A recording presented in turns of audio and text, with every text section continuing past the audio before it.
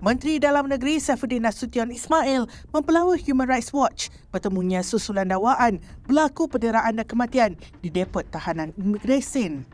Beliau meminta HRW memberikan angka yang tepat berhubung dakwaan itu, termasuk jumlah tahanan terlibat dan lokasi kejadian didakwa berlaku.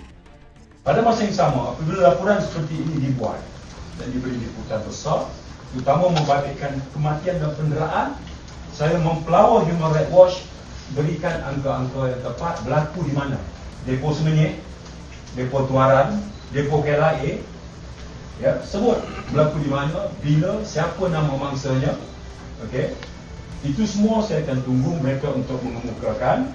Ya, kalau tidak, ianya akan kekal sebagai satu laporan yang bersifat hearsay.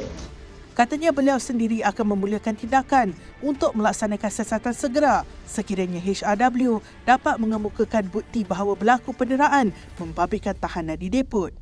Saya tidak akan berlengah-lengah untuk bersegera membuat siasatan. Isu tentang hak asasi ini bukan soal warga kita, bukan sekadar soal warga asing. Prinsip kita adalah mempertahankan hak asasi setiap manusia.